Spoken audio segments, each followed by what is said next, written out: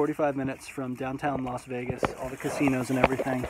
And here is the medicine spot, digging cattails, water source. Just want to remind you, when you release balloons for celebratory reasons, they end up in pristine, wild places. Or even worse, the ocean. So Dandelion here with Stefan Slinga.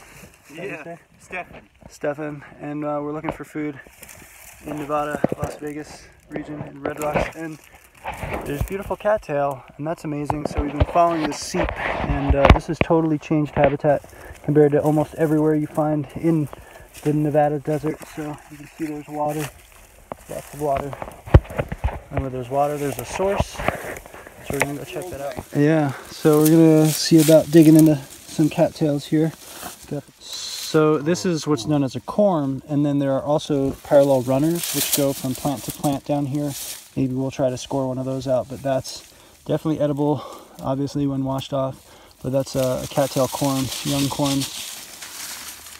So here's a look at one of the parallel runners. So this is an edible carbohydrate. You can throw this over the fire, try the outside, strip it on the inside, and it's really delicious. You get carbs. So corms and the parallel runners.